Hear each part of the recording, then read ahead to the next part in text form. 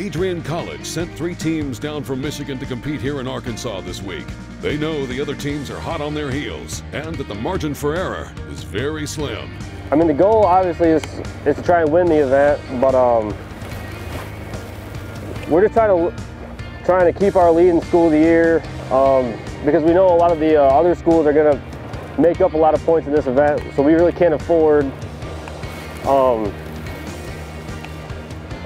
we really can't afford to kind of like let that happen. So we need to kind of shrink that gap of the points they're going to gain on us at this event. We're just trying to get 2 of our 3 boats in the top 50 or so, and I think that's going to set us up really good for getting points out of this event.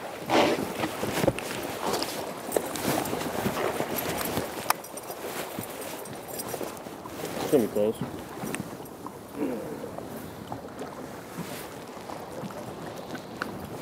Guess another one.